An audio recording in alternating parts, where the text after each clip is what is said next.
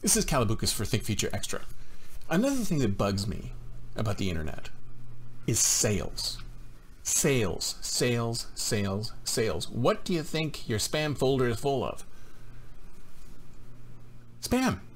Spam messages. Messages that have nothing to do with you, but somebody somewhere out there is trying to sell something to you, and they're not targeting them to you. They're just splitting them out there.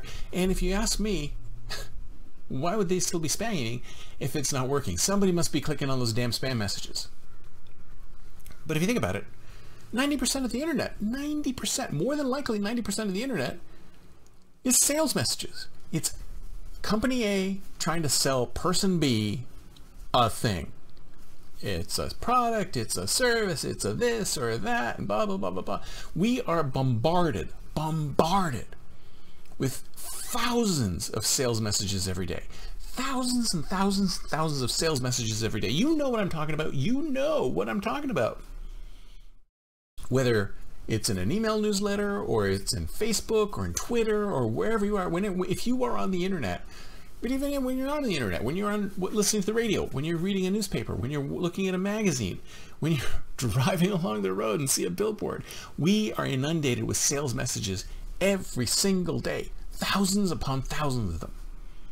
And we get annoyed. In fact, we've gotten to the point where we've just tuned these things out. What is it called? Banner blindness? I remember that term where, you know, we've tuned these things out. It's an ad, it's an ad, it's an ad. We're just going to go past it. So think about all the money, all the millions and millions of dollars that these poor businesses have sunk into these ads that are being presented to somebody who doesn't necessarily want what's being presented. Right? So all these ads are being targeted to people who don't really want what's being presented. Now, some might argue, if you thought that the Google, Facebook's, Netflix's, or Google, Facebook's, Apple's of the world, anybody who advertises, if you thought they were evil, you might think that they're purposely not targeting these exactly, because if they were targeting them exactly, then there'd be a better chance of the sale being made. But if you think about it, if there was some inadequacies in the matching algorithm, if the matching algorithm wasn't 100% accurate, then you could still sell a ton of advertising but not sell anything. Makes you want to think, huh? Google's don't be evil? But I digress. So let's assume for the sake of argument that these companies really, really, really are interested in connecting the buyer with the seller.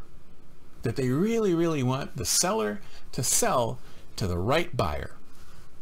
Well, if you ask me, they have enough information right now to be able to create a supremely targeted ad, which hits the right buyer at the exact moment with the exact offer that that person needs, and doesn't need to be peppered. That person doesn't need to be peppered with a million sales messages.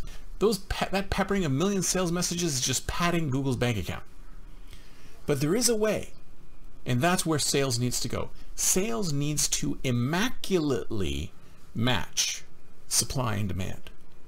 When I need this X thing, these systems need to match me with the exact thing that I'm looking for. But like I said, there's too much money riding on the mismatch of these things. So that is how we fix sales. We fix sales by building systems that perfectly match the buyer and the seller at the exact same time. Now, I've talked about this with a number of people, and they say my theory is bunk, that there's no possible way we can do that. It's not possible because the buyer never really knows what they want. Is that true? Is that true? Would you say that the reason why Facebook and Google and all these systems, all these feeds that are sort of sucking you in and giving you that dopamine hit day in, day out, aren't giving you exactly what you want to keep you hooked on the service? It's like a drug. It's like a drug. Don't tell me that they don't already know exactly what triggers you. They know exactly what triggers you. Which leads me to believe that they can make that exact determination of what product and service you need in that moment. But maybe they're unwilling to do so. So that's how we need to fix sales. We need to fix sales by making that immaculate connection between the buyer and the seller. I don't know if Google and Facebook and these companies will be able to do it. Maybe if you're an enterprising startup founder, you might be able to think about that. But yeah, we need something better than the millions and millions and millions and millions of untargeted sales messages that are flying around the internet today. I don't know about you, but I am sick and tired of seeing them.